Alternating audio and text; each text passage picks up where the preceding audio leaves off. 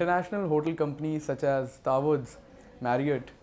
Intercontinental Hotels, and Wyndham Hotels are aggressively expanding in India, even as the hospitality industry is still facing a supply glut. All these hotel companies are planning to have a portfolio of 100 or more hotels in the next 3 to 5 years, and already they have around 30 to 50 hotels each in development in India. Although industry fundamentals like occupancy and average room rates have still not seen any improvement, the optimism that is seen in these companies can be because of the reason that India is still a very under-hoteled country, which is understood by the example that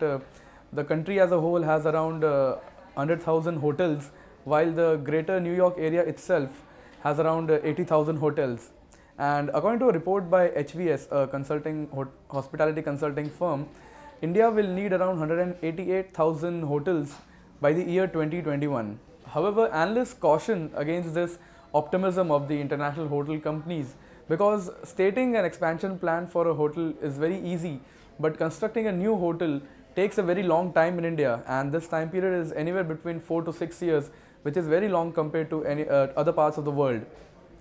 Also, we still have to see a broader pickup in the economic activity, and it is only when there is a broader pickup in the economy then that we will start to see more business travel and resulting in pickup of the revival of the hospitality industry.